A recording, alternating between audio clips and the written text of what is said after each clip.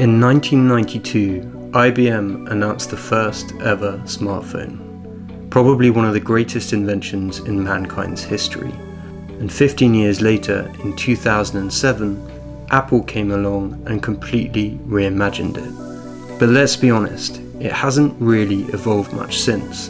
And like everyone else today, you probably have a love-hate relationship with that slab in your pocket. On the one hand, it's this amazing, carry anywhere, do anything device. On the other hand, it's a soul-sucking, time-consuming procrastination black hole.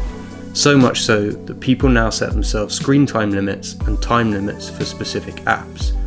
Let's face facts, smartphones are becoming really unhealthy, and this is what's known in research as a weak signal. Although if the signal was any stronger, it would be like having a front row seat to the Trinity test. As a result, we've now started to see a wave of dumb phones flooding the market, as well as a resurgence of screenless fitness trackers like Whoop, whose only goal is passive tracking. It's tech done at its best. It's passive, it's in the background, and non-invasive. And that's where the Nothing phone comes in.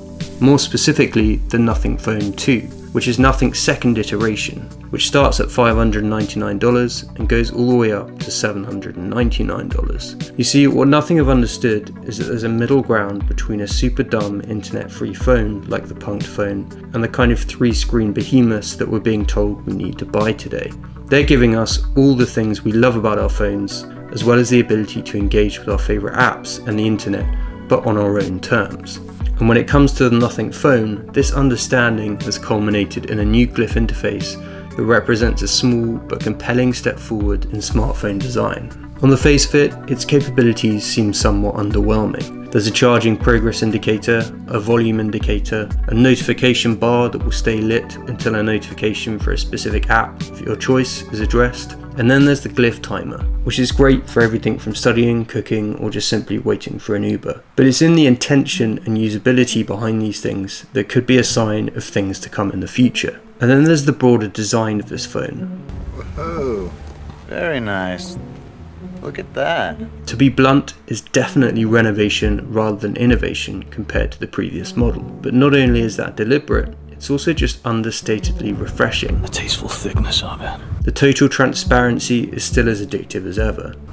Oh my god, it even has a watermark. Small tweaks to the curvature of the glass back, as well as the colours, are subtle but welcome tweaks. Good coloring, that's bone. And when you sit back and think about it, it's so easy to see where some of the design inspiration comes from. Both in the software and in the hardware, Nothing have drawn upon a rich back catalogue of science fiction films for their stimulus, and that's definitely a good thing. Wrap all of this together with some flagship level specs and you start to have a solid base for a really strong device. So are the specs really that flagship? There's already been a bunch of videos covering the hardware for this new phone, so I'm not going to bore you with the details again.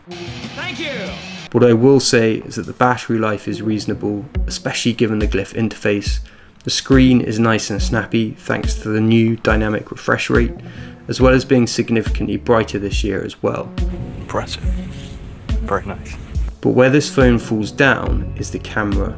In short, it's very average, and it doesn't come anywhere close to iPhone quality yet. Given the increase in price since last year's model, that's a bit of a letdown.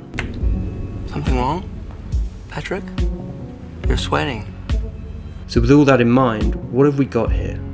Well, if you put the camera to one side for the moment, I think we've got a phone that we might have got from Apple years ago had the team there stayed small.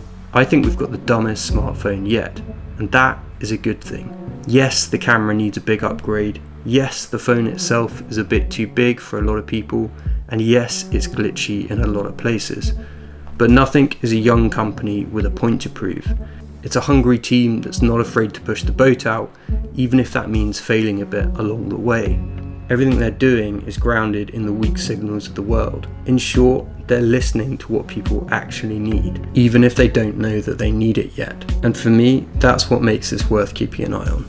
And with that, I'll say goodbye. Let me know what you guys think in the comments below. Thanks again for watching, and I'll see you in the next one.